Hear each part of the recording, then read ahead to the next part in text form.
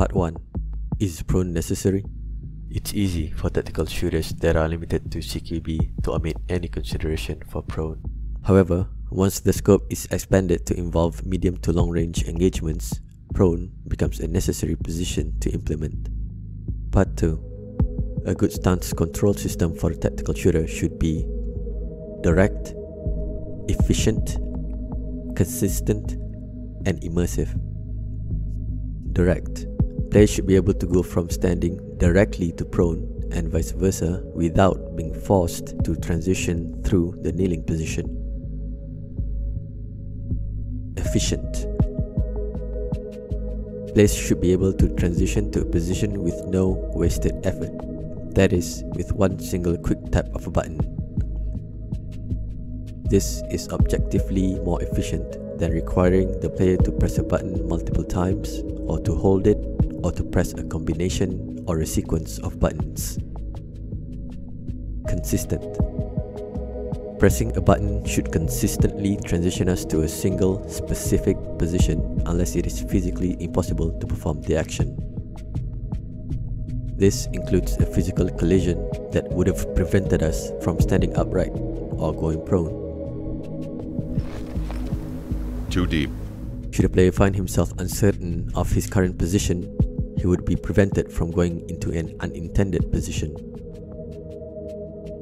Hence, a consistent system is not only more reliable than toggling, but it also frees us from relying on a heads-up display so that we can maintain both our visual attention downrange and our sense of immersion.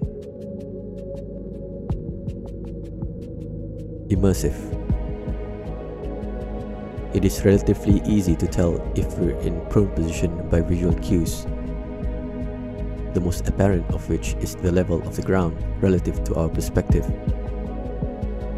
However, the lack of proprioception in video games sometimes makes it impossible to distinguish between standing and kneeling. When faced with this problem, most first-person shooters will compromise immersion and resort to the option of displaying a stance indicator. Easy. But an easy solution for most first-person shooters is not always the best solution for a tactical shooter. There's nothing wrong with being dependent on the HUD as a crutch, but if a game could do with one less indicator on the screen, it would be much more immersive. Part 3. Transitioning between shooting positions. Tap C to go to kneeling, tap Z to drop to prone, tap spacebar to recover to standing. Part 4. Overcoming obstacles.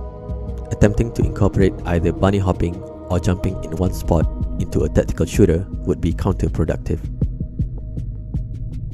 Instead, resources would be better spent on implementing contextual jumping onto or over lower obstacles and vaulting or climbing higher ones.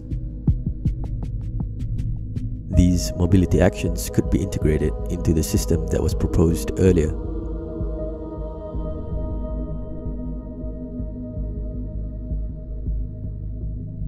To jump onto or vault over an obstacle when you are stationary, move forward against the obstacle in front of you and tap spacebar. To do it on the move, keep moving forward towards the obstacle when approaching it and tap spacebar.